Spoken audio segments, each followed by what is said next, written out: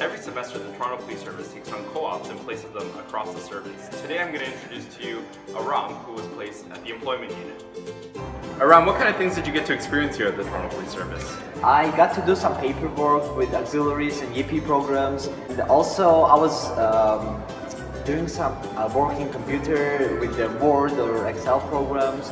So I think I actually got to help them out with some work. Now, it wasn't all work. You had some time to have some fun, didn't you? Yeah, that was really something good.